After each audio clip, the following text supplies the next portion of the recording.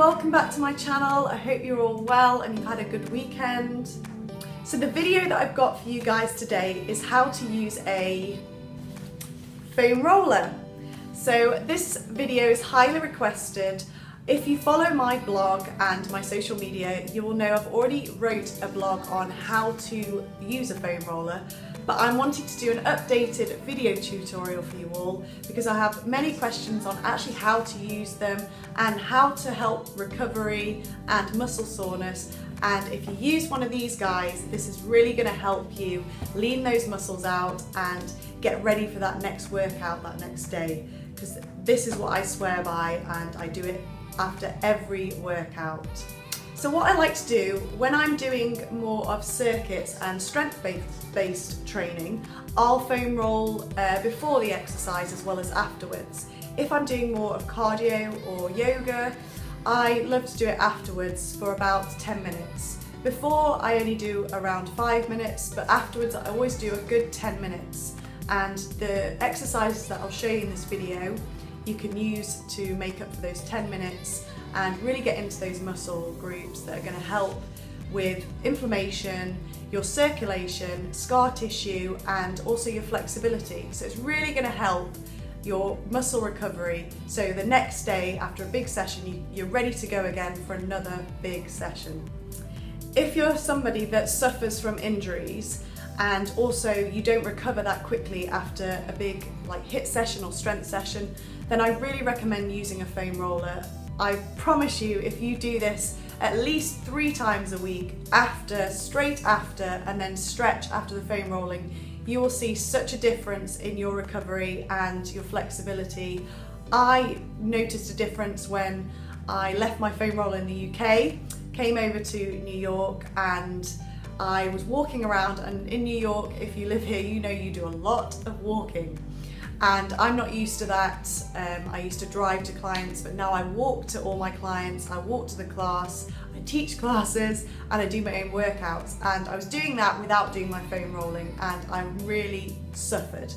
My ankles and my Achilles were all stiff, all of the back of my calves. So I finally went and bought another foam roller, which I should have done straight away. And again, I've noticed such a big improvement again.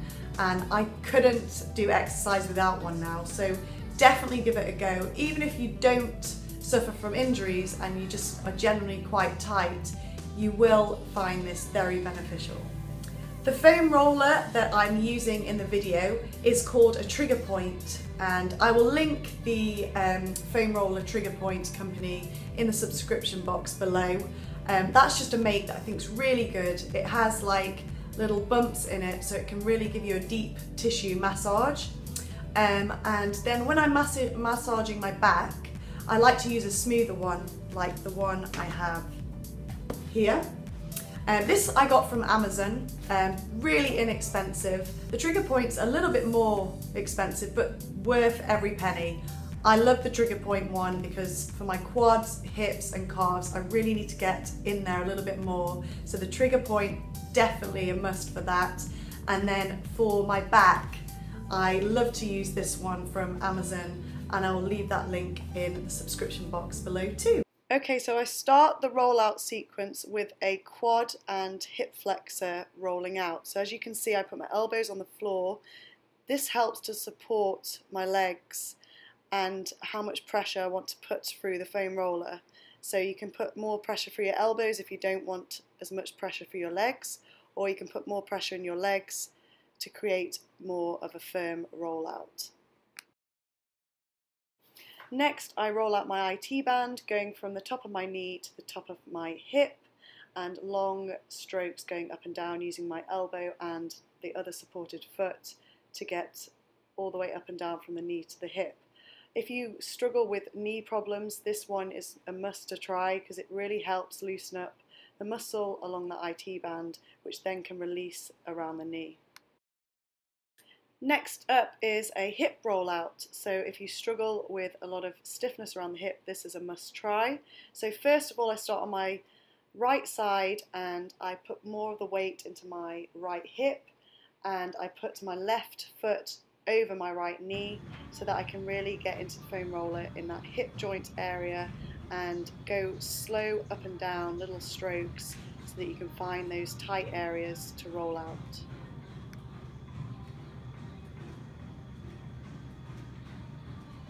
Okay, so next, if you do a lot of running and walking, this one is definitely a must for you.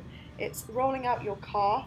So I put the weight into my hands, and then I put as much weight as I want for my calf, and I go to the left side and then to the right side and then the middle, getting all up and down that calf, all the way to my Achilles and almost to the back of my knee, and using the other supported foot if it gets too much on the floor to take the weight off the leg being rolled out. But if it isn't, then you can use both legs on that roller to put more pressure through the calf.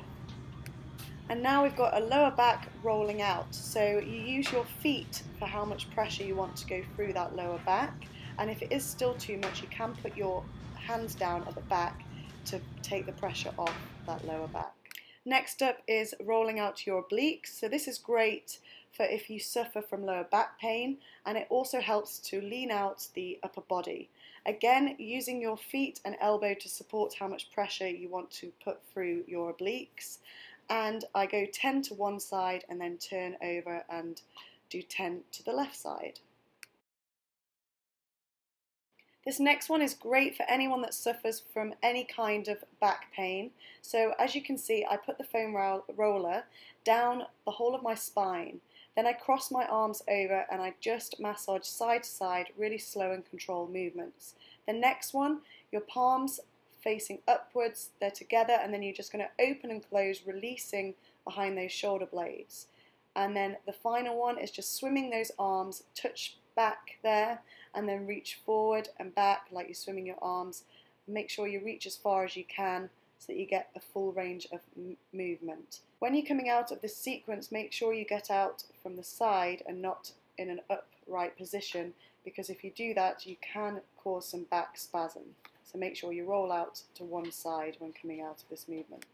This one is my favourite. It's rolling out your whole back. So you start rolling your shoulders out and then push through your heels through the floor to get all the way to the bottom of your back, and then keep rolling forward and back using your arms for momentum, and use slow strokes so that you can control the amount of pressure you put through your back.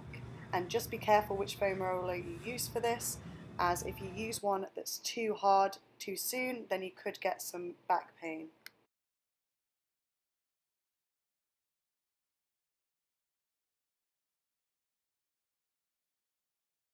Okay, so the final one of the rolling out sequence that I do. If again you do a lot of running and walking, this one really helps. And if you suffer from tight hips, rolling the bottom of your feet really helps to release the tension in your hips and also your lower back. So I find this is a great one to really release any muscle tension underneath the feet, legs, hips and lower back. So definitely give it a try.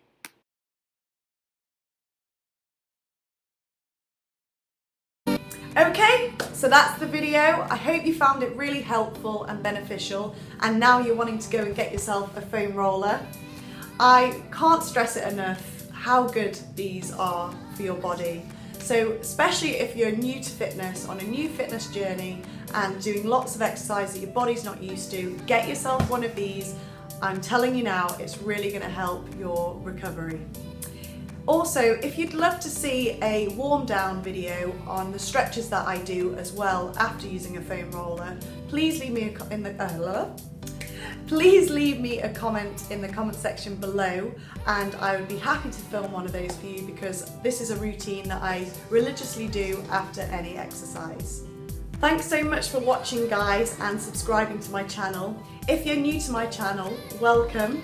And please hit the subscribe button and give this video a thumbs up, especially if you're wanting to see more of my videos and me.